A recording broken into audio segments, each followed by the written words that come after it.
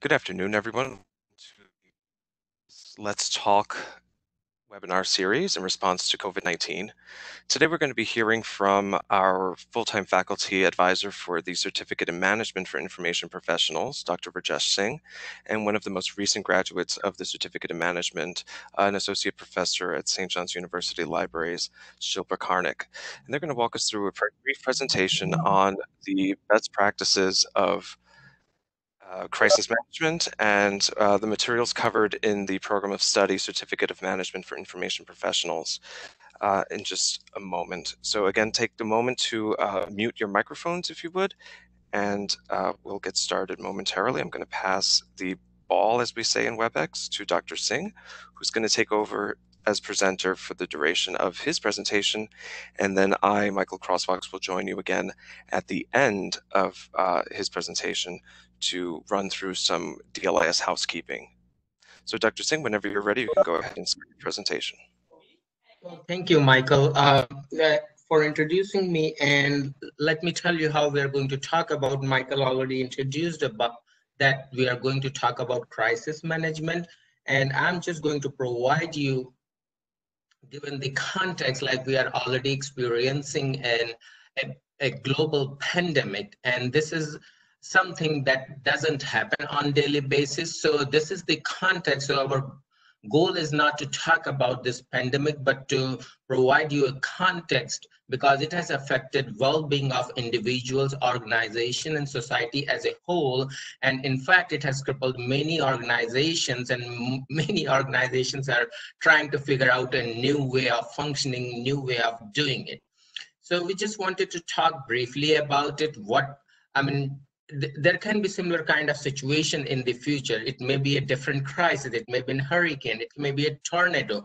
And how we are going to respond to those kinds of crises if that situation happens. And our particular focus would be in the context of libraries and information organization and how we prepare our graduates in this program so that they are ready to prepare for the battle. So just think about what are the major characteristics of crisis. What it does. Share your screen with us, please. Oh, you can see it? No, we see you. We're seeing your screen. Okay, so I'm seeing major screen. It is in the screen mode. Okay, so do I need to do it again or what? Okay, just hold on.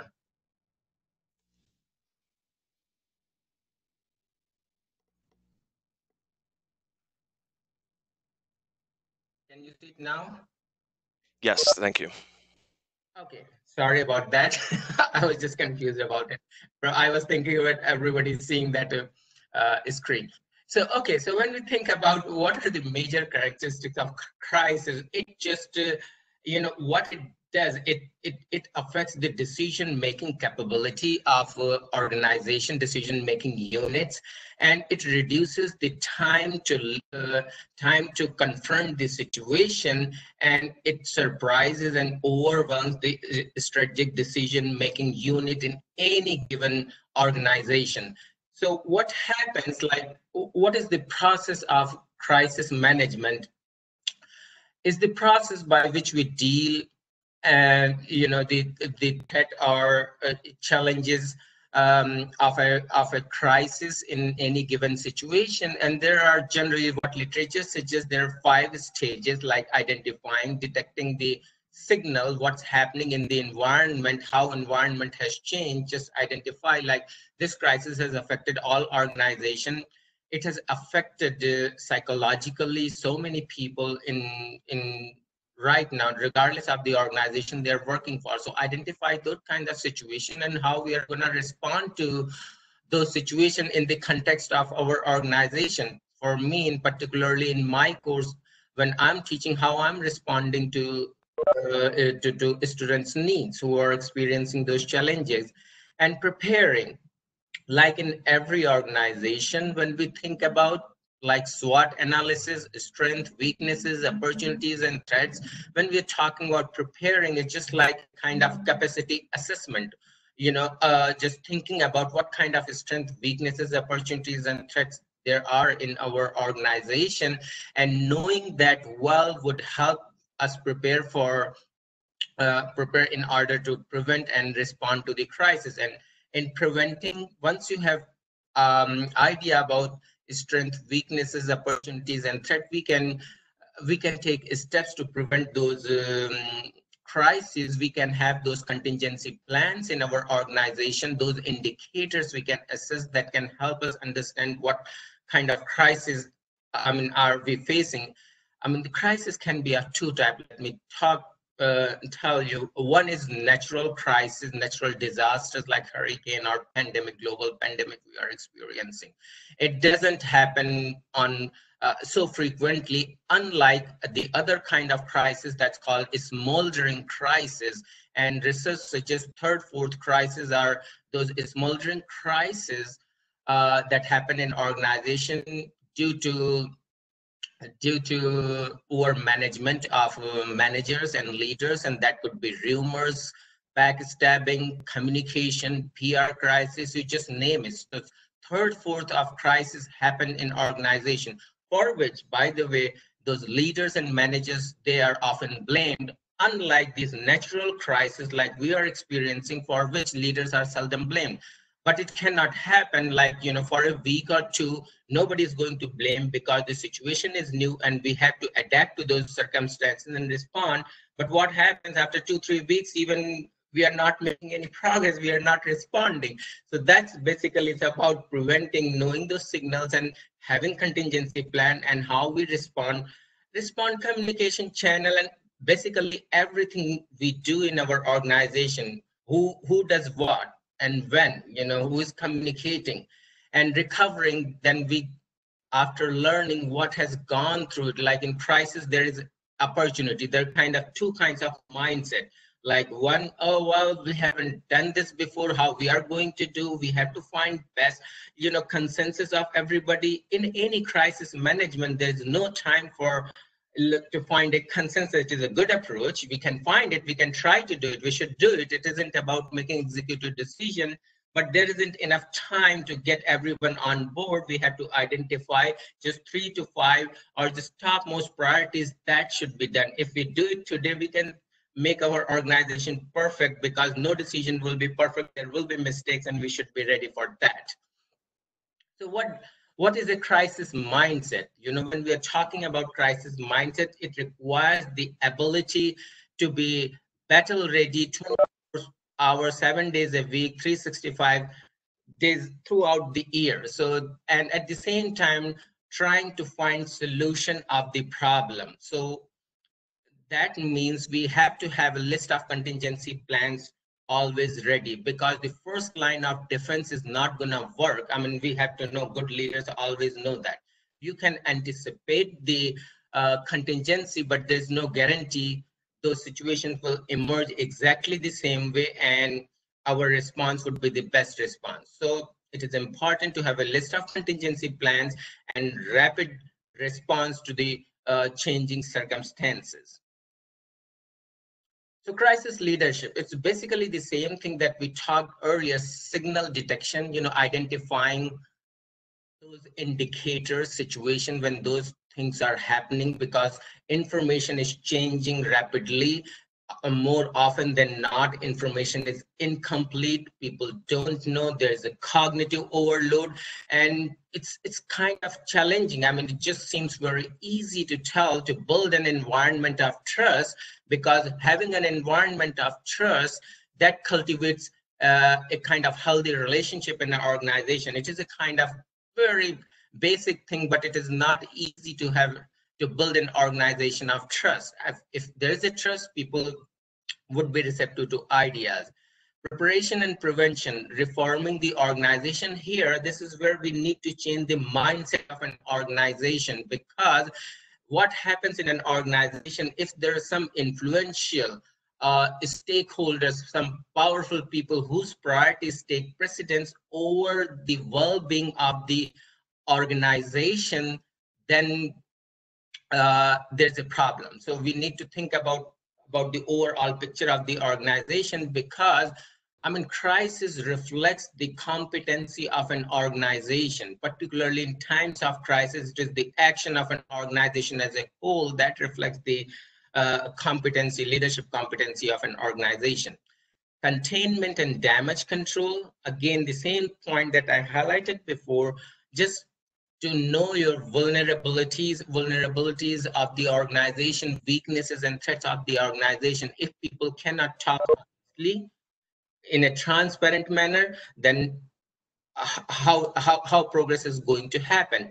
And business recovery is just learning from mistakes. Again, as we talked before, there are two kinds of mindset. Either we adapt and change and make innovative decision, rapid decision, courageous decision, and knowing that there can be mistake, or we just live in our old way and, oh well, what can we do? There are two kinds of mindset, and I always believe seeing opportunity in crisis and learning from crisis to effect change, because this is something very important in this moment.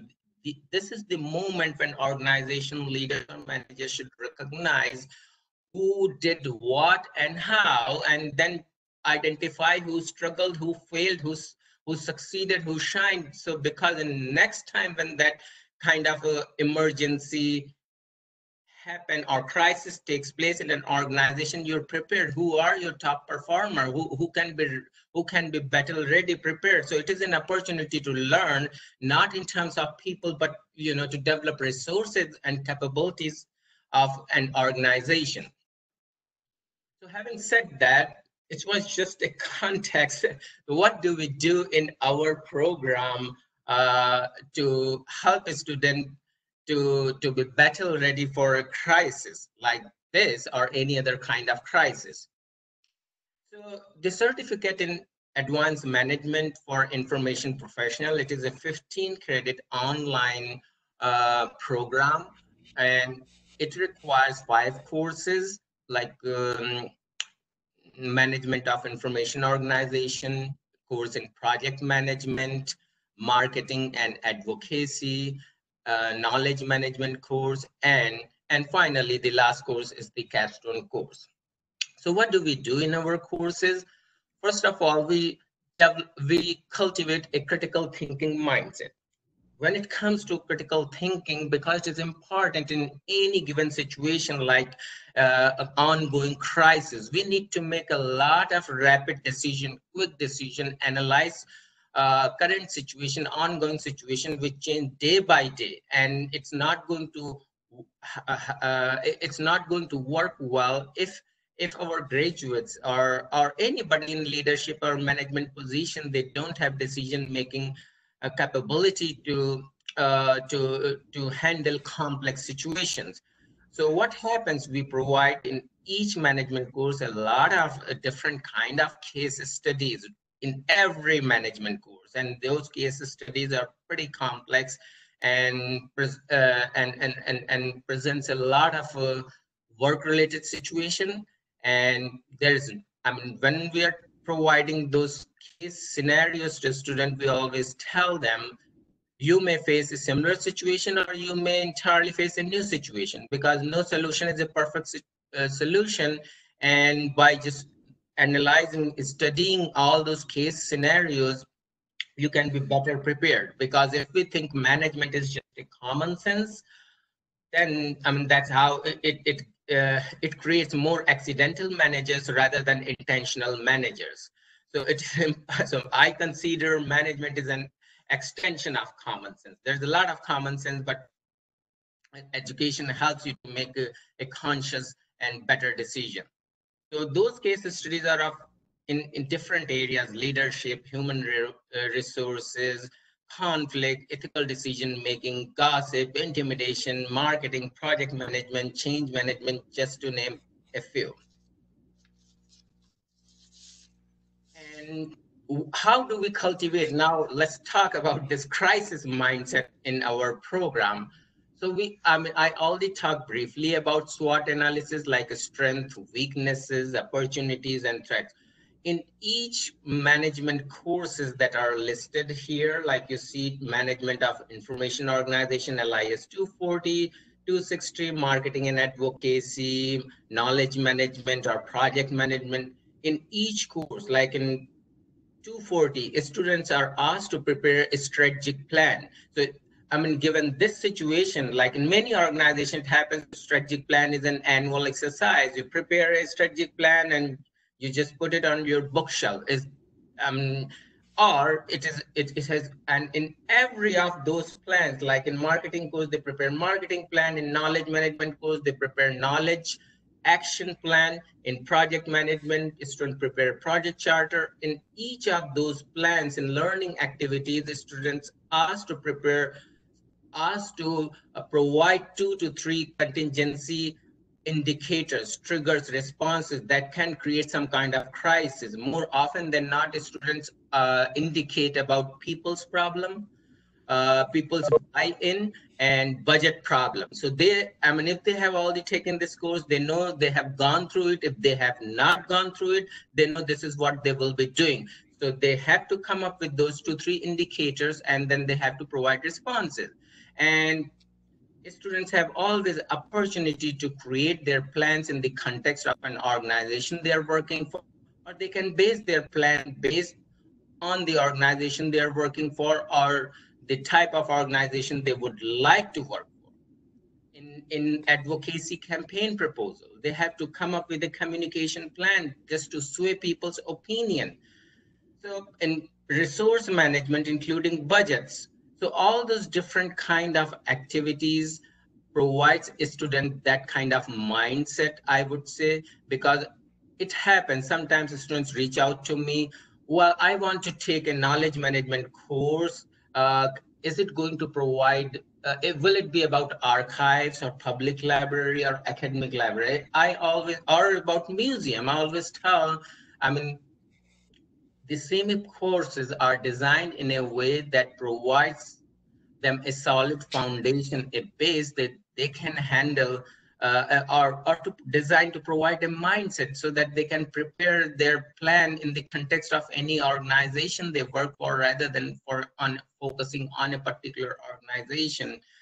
Talking about knowledge management, it's not about software. We can buy software and train students, but tomorrow there will be new software. If they have a mindset to adapt, there won't be any problem. But if we just train them only in one particular aspect, so what's going to happen? Like for me, I started my journey as an educator, started with Blackboard, then I learned Canvas, another learning management system, and then I started working with updated Blackboard version. I worked with Adobe Connect. Now I'm working with WebEx. So it's, I mean, nobody can train somebody in every aspect of life. I mean, likewise, a graduate program cannot provide every kind of skill set that everyone is looking for, but it can provide a solid base, a foundation, a mindset to respond to those challenges. And through, with the help of group and individual work, case studies, I know students hate group work, but they are all management courses. And in real life, believe me, people work with people, whether you like it or hate it. It is this similar kind of situation you will experience in real life too. Sometimes group work will work, you would love it, and sometimes you would hate it because it doesn't work. So, but what it does, I mean, at least through teamwork, you learn to negotiate ideas, you know, to influence each other's ideas, get by, help to motivate, help learn how to delegate. And of course, the way assignments are set up, these projects, there is a lot of ground for creativity. I mean, you can create your plan in the context of any organization you work for, your communication, you're communicating back and forth with your resilience. I mean, this is something, as I said, sometimes it works and sometimes it doesn't work. If it doesn't work, just think about good thing, like it develops tolerance, resilience. I mean, maybe you end up doing more, but it is going to help you more. But that's what it is. I mean, how this program helps prepare a crisis management mindset. So at this point, it's just a kind of wrap up, like, if when people say, before I switch it over to Shilpa, so being unprepared is no excuse. Like, a crisis happens, challenges, people encounter challenges, and you can fall down, but not to get up. If you're not getting up, this is not an excuse.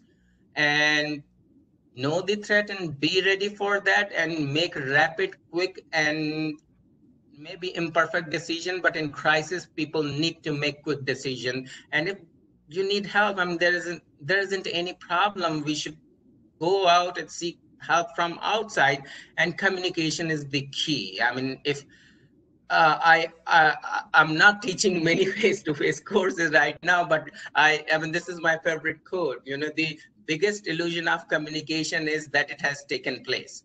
So, I mean, I cannot. It is so important, whether it is group work or in the context of organization or anywhere. There's no communication, there's no coordination, and it can be very challenging to accomplish if, anybody's goal. And everybody can be part of a solution rather than becoming a part of problem during a crisis. There can't be any frustrating thing when people, I mean, if there is an attitude of, oh, not my job, that kind of mentality. And always remember, like I said, there is an opportunity in every crisis. During this crisis, I have been able to connect with my colleagues, from Finland every weekly basis, that we have not been doing. This is a new thing, and we have talk about our research on weekly basis. So people have their unique situation, and many people try to find out opportunities in crisis, and it just depends on people's mindset. So I will switch it over to Shilpa, who will share her experiences and her perspective with our program, what she learned, and what she uses in the context of her workplace. I mean, of all those things she learned from us. And thereafter, we can talk about Q&A. Hi. Uh, I hope everyone is doing well. I actually just wanted to briefly talk about how the program helped me develop some management and leadership skills. So the assignments and the case studies and the projects that we did during the coursework, I would say were definitely useful, because the projects that we did actually gave an idea of what to expect if you are in a leadership role. Then how can you create plans? How can you come up with the contingency plans? And that, I think, was really useful because that was related to the real world. The case studies definitely were a major plus point in the program, because those case studies were real world situations.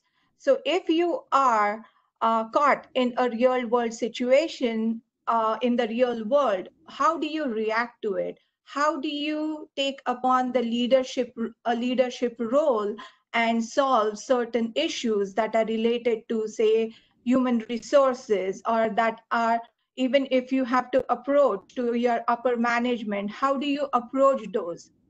Some of the skills that I actually developed during those course were critical thinking, and decision making.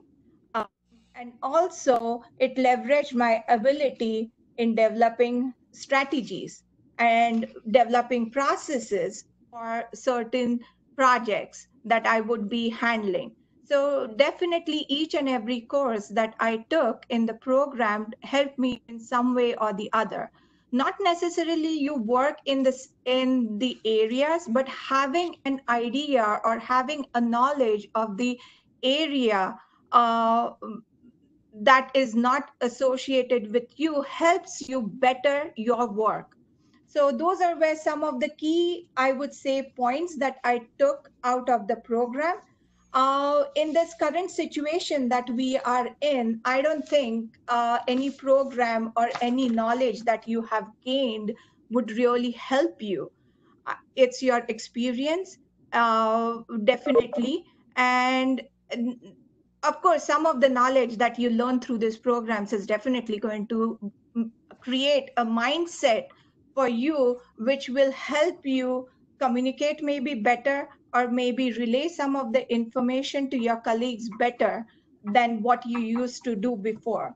So at St. John's University Library, some of the management skills that I was able to utilize and actually saw being utilized were rapid decision making, defining priorities, then building. One of the things that we did at the libraries was build a response team, which took charge of the situation, and creating a culture of accountability. Because our focus, actually, we had to shift our focus from face to face to online. So that was very critical for us to understand what the requirement of the user body is going to be. So that was something that we literally had to learn as we progressed. uh, the basic thing that the management had to look into was not only providing the services, but also ensuring that the well-being of the employees who work in the libraries. So these were some of the key points or the management skills that I saw being utilized at St. John's. One of the things that I would like to mention about the courses that are being offered through the program is one course in particular, actually, is the knowledge management course. I think that course is very critical in the present situation. I think we all have experienced that we had to change our processes or the workflows that we had created for ourselves. And I think documenting those workflows or documenting these processes is really critical, and creating a knowledge bank would really be helpful. That is something that I learned through the knowledge management course, how to create a knowledge bank. And the knowledge bank would definitely will be useful if, God forbid, we should not be going through this crisis again. But if for some matter, if another crisis comes, if we have to face another crisis, then I think the knowledge bank can definitely help us to look back to see if those processes or those workflows were created, which we can use and not reinvent the entire thing. And also, I think if we can capture the experiences, that would definitely be useful, because based on those experiences, we can build upon on if we have to face a crisis, we can build upon and act upon the situation that we are facing. So basically, that's my intake. I'm going to pass it over to Dr. Singh for his comments. Oh no, that's wonderful. Shilpa, I will let Michael talk about, since you just wrapped up your presentation with the knowledge management. I would like to say I do not know. Probably my colleagues, Michael and my department chair, Dr. Werbach, already know that the knowledge management course, it was full the moment registration was open. So we don't know exactly what happened. If students are thinking along the same lines that you just suggested, we just don't know. But it was a kind of fascinating. So that's my comment. I will let Michael to handle the rest of the webinar. Thank you, Dr. Singh. Also Professor Karnik, for taking the time to join us today and describe the work done in the Certificate for Management for Information Professionals. I just had a question. I'm a logistics person.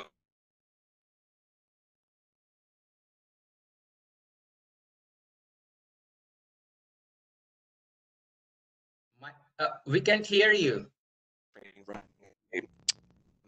Manufactory in Rome, Italy, and I did that for 2 years.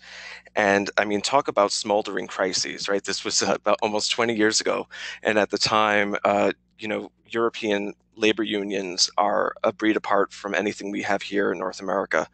And one of the smoldering crises was dealing with solidarity strikes. So I remember one day in Rome, the first solidarity strike I encountered was the transit workers in Rome went on a labor strike, and they shut down all transit for 1 hour on, I believe, a Wednesday afternoon, just to draw attention to it.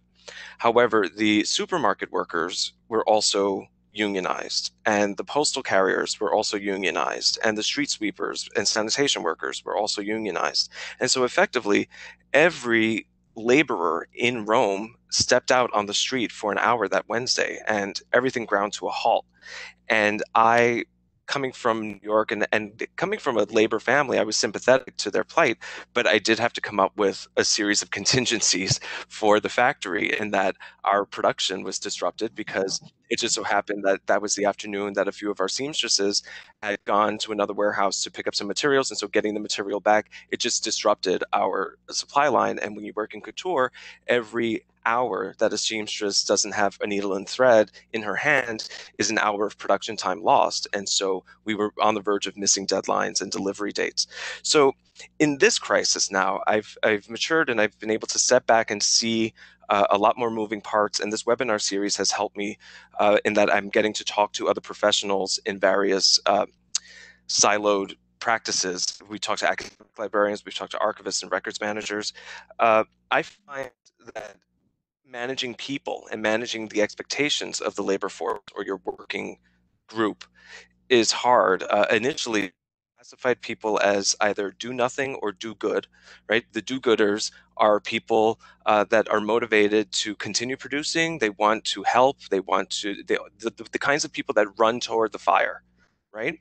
But then as the weeks have gone on, I found a third and I think more dangerous class of person, because the do-nothings, you know where they are in the world. You know who they are, and you can just leave them be. They'll be fine. They don't want to do any more.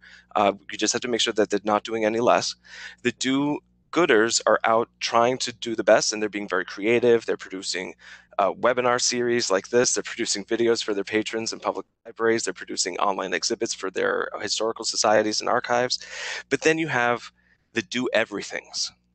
And these are the people that start more fires than they're capable of putting out, because they want to do everything. They want to step up and overmanage. So what would you recommend as a way to identify and even manage people's expectations during a kind of during a crisis, not like this one, but not a medical crisis like this one necessarily, but any kind of crisis? How do we manage our staff? Okay, so I'm going to have my 2 cents, and then I will let Shilpa talk about it. So so here's my response. In any kind of organization, there always, and it is a number, there are 25% people. I mean, that's a minority. 25% people. They can be a naysayer, or they can be those people who believe in your cause. So those 25% people who believe in your cause, they are the most important people. And in fact, it is a pretty interesting research done by researchers from Netherlands and some researchers at the University of Pennsylvania after the last presidential election. What happened? So I'm not going to talk about politics. I'm just talking about our research. In that research, those researchers found it is just 25% magical number in the context of any organization that make changes happen in any direction. If we can motivate those 25% people, if we can buy in from those 25% people, they can neutralize the other. I mean, again, that same minority that can be 24%, 20%, but it is the 25% critical number. If those naysayers, they become 25%, they take over, nothing happens in organization. If that 25% is the tipping point, and rest of people in between, those people, they go along with the majority.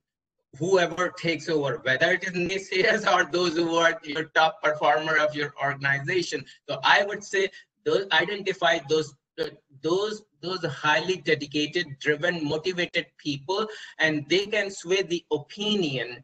And that's what research, and those researchers, they did research about simple things like here Here there are 4 names like Michael, Jim, or Kevin. So who is the better name? And all of a sudden, some people say no, Michael is a better name. Somebody says no, it is Kevin. And then if the moment that tipping point, like if 25% goes over there, everybody says, yeah, Michael is a better name, fine. So this is how it's happening and this is based on the research that Kyle, my student who works with me, Kyle and I presented at the Catholic University of America in February. So I would say, like, just to identify, and in this given crisis situation, identify kind of your few priorities. In this environment, we can't do everything, the most important thing, and to have those buy-in from those people. I mean, you can't do anything about those naysayers in this critical situation. Shilpa, do you want to add anything? No, I'm just going to talk in relation to what the St. John's University libraries did. So basically, there was a response team that was created in the libraries under the guidance of the associate dean, and basically, a few key people were identified who you could say that they were kind of who could take the responsibility and who could be held accountable for certain areas, and the team was built, and that's how we proceeded, especially in this situation, and that's what we are doing currently. So I hope that helps. Well, while you're on the subject of St. John's, of the university in the chat, can you comment further on the changing workflows related to the COVID-19 crisis? So one of the big things that the challenge that we faced was there was no longer face-to-face instruction, or there was no longer face-to-face service. So basically that, I think, Michael, I kind of lost you. Oh, no, you're back. Okay. So what I was saying is that some of the things that changed literally overnight was we didn't have any face-to-face services. So there was no longer, like, we were not doing face-to-face instruction, or there were not face-to-face services like circulation or reference. So those things had to be looked at, and that had to be changed to accommodate the current situation. So that was what we did. So adding, you could say, literally like adding some campus guide pages, which gave information on how you could get those services. We no longer had access to our print material. So if the print material is not if you cannot access the print material, how can you get hold of those resources? Those were some things that had to be changed. So the process, the way it was done, had to be changed, and that's what I would say. What do you think? Can you say something in the context of another library, Michael? Here, like where I'm living currently in Stamford. So after this crisis started, like I'm giving you example, as in I go to the public library a couple of times in a week. I used to go, not anymore. So after this crisis started and everything was shut down, so literally I saw that library was, I was thinking all those programs, they were totally collapsed. Like library was just letting us know that, okay, if you want ebooks, we have ebooks. If you want a library card, we have you can still get library card, and we have extended the due dates. Basically, I was thinking, really, that's what's going to happen, like for the rest, I mean, during this crisis. But I have to say, I was impressed. 2 weeks later, I mean, there were many in face-to-face, like community program, their meditation session, their MS Office training and community conversation about civility in America, racial issue, etc. And gradually, 2 weeks later, this library started doing offering those programs in partnership with community via Zoom. So that was impressive. It was not a problem that it started. So this is how you adapt to workflow. Like, I mean, there was a situation, it was a unique situation for all of us. For some of us, oh, what do? We can't do anything. We don't have this and that kind of thing. But there are people who try to find solution of the problem and adjust and adapt to changing circumstances. Theme that's come up in all of these talks that we've had in response to this crisis, the idea that your contingency plan, you may have an idea of what you're looking for if you're doing a SWOT analysis. I don't know how often that happens in this field. I don't know if when you issue your annual report to your stakeholders or to your taxpayer base as a nonprofit, do you conduct that kind of assessment and include that documentation? And then that begs the question of going forward, if you're changing your workflows, if you change your programming priorities to provide more remote access to replace in-person service, where is the nexus? Where do you scale back your online? Do you scale back your in-person once everyone is back in the building? I mean, I've only heard one director say that she intends for this to be the mode of delivery for programming going into the future, because during this period, as you said, Dr. Singh, her public library made adjustments and they started offering more electronic service points, including a digital library card. And so now they're attracting more users who are attracted to the online services, the digital services, and not the physical services or in-person services. So how will she manage that new population? She has to continue giving them this level of digital service. So it's a big challenge, and I think that this is an evolving process. And I just hope that what we learn from this, a lot of us will take forward into our practice, and the institutions will maintain this level of service going forward, because there have been a lot of remarkable changes made to service models throughout librarianship across the country.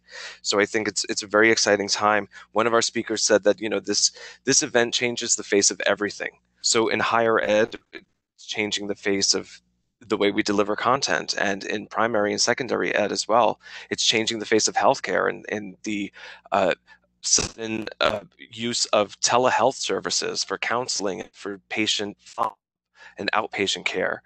It's changing our expectations of the economy and the role and definition of essential workers. So there's so much of society that's changing now that I think having these tools, the toolkit that comes from the Certificate of Management and Information Professions, is definitely of value. If there are questions, please feel free to drop them into the chat. If you scroll down to the middle of your screen on the bottom, that 7-button menu opens up. The chat function is the cartoon speech bubble, third from the right. And as we wind down, I just want to take a moment to thank both of our speakers today. Dr. Singh, you'll be teaching that highly in-demand knowledge management course this summer. So hopefully we'll hear from more students interested in that. And also you'll be teaching what is now listed as 275. It's a relatively new course for DLIS, this offering, and that is cultural competence for information professionals. Do you want to talk to us briefly about what that course will entail? Yeah, I mean, in the cultural, in this cultural competence for information professional, I mean, it is a pretty exciting course. And here, I mean, how did we come up with this course? First of all, most of library schools offer a course about library programs and services to diverse population, and many programs that course exists, but this course is different in that aspect because it's not only focusing on collection and services, rather than it focusing on competency development. So here we are talking about some kind of uncomfortable issues, because like talking about like diversity, somehow it has become a kind of overloaded word. It looks like a kind of checkbox in the context of every organization. You give a training and check the box that we are done with it.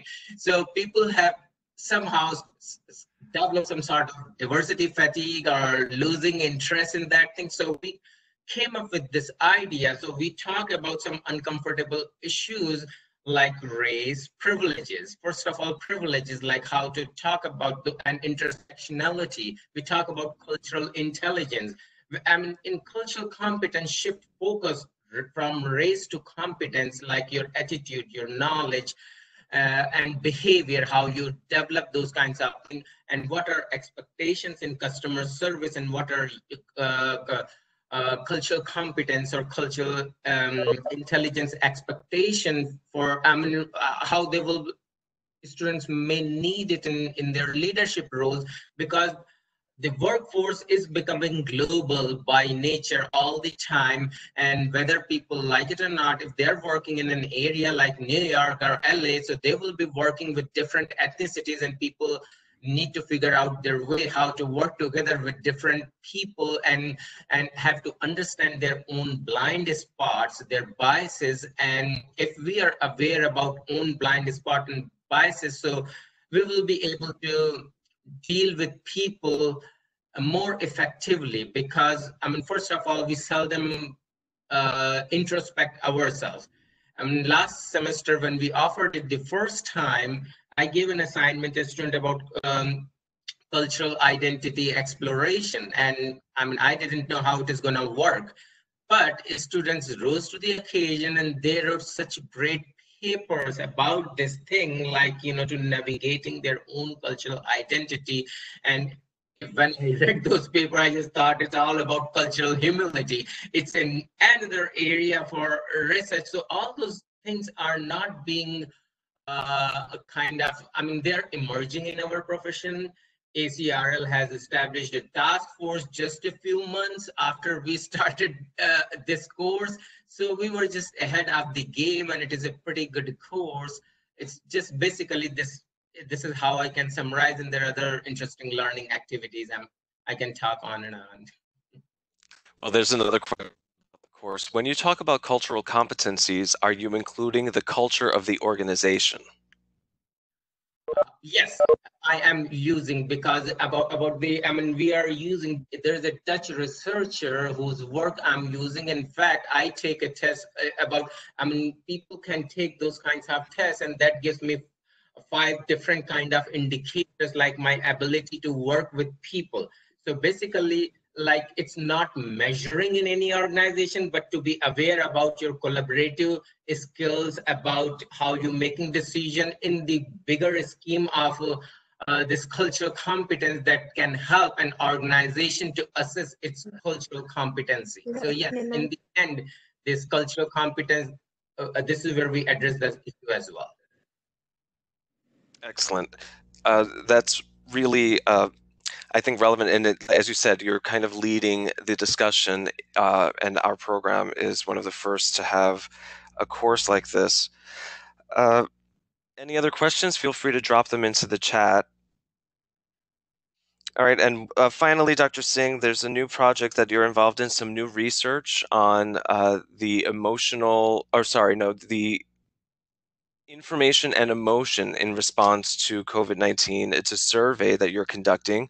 Everyone in the room today will get a link to complete the survey, and we encourage you to share it as broadly as possible so that Dr. Singh may get a wide audience of participants, anyone in the United States over the age of 18. Is that correct, Dr. Singh?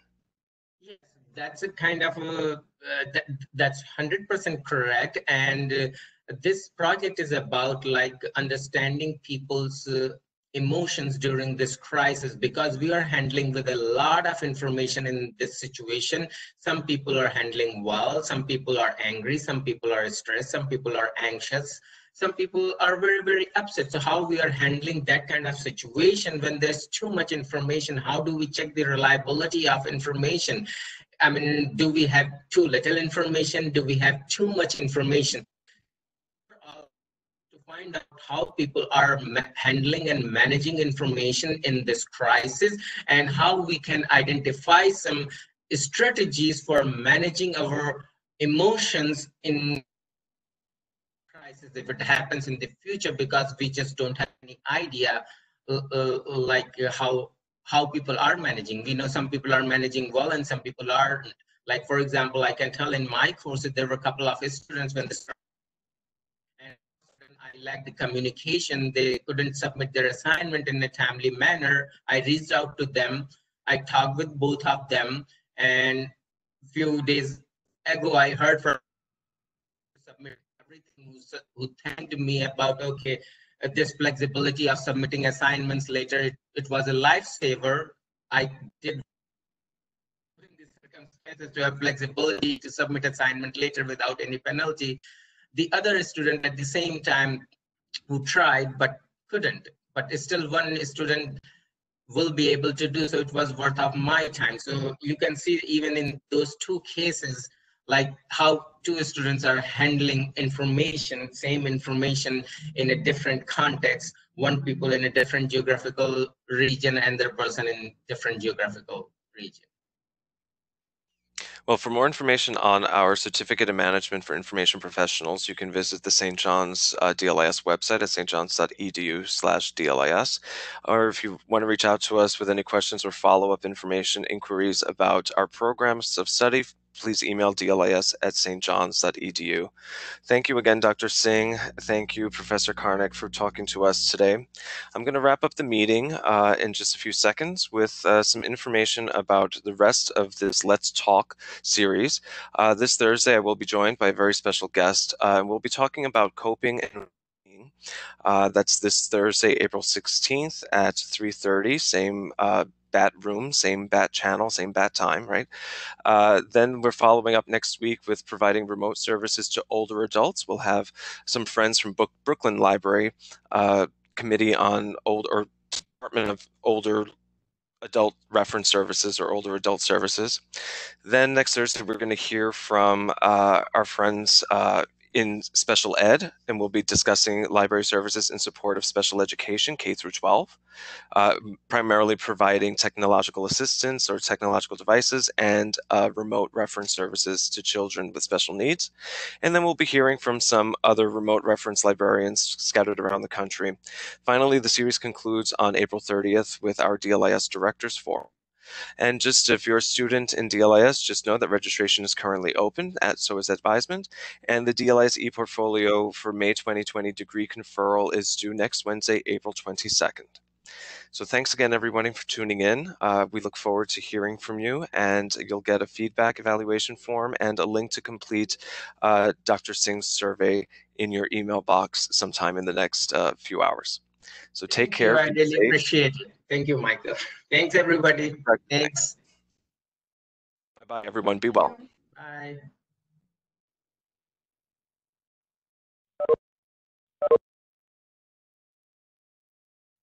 Thank you. Thank you, Dr. Singh.